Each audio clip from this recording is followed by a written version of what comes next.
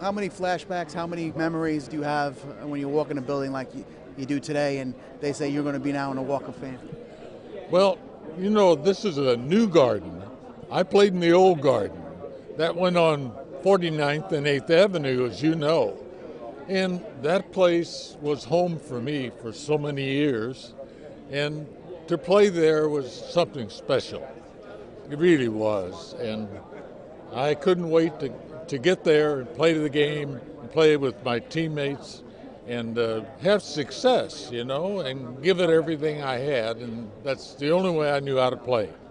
So it was quite an experience for me, one that I'll never forget. To be now the latest member of the New York Knicks to be in the Walk of Fame, what does that mean for you and your family? Well, it's a select group. To tell you the truth, a real select group.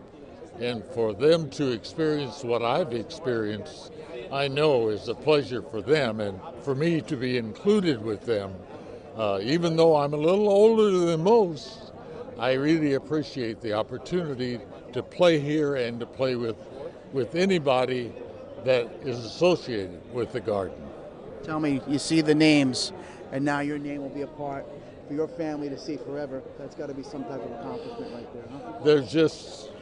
There's no way to explain it, really. It's something that, I'll remember to the day I die. And it's something special, and I'll never forget it.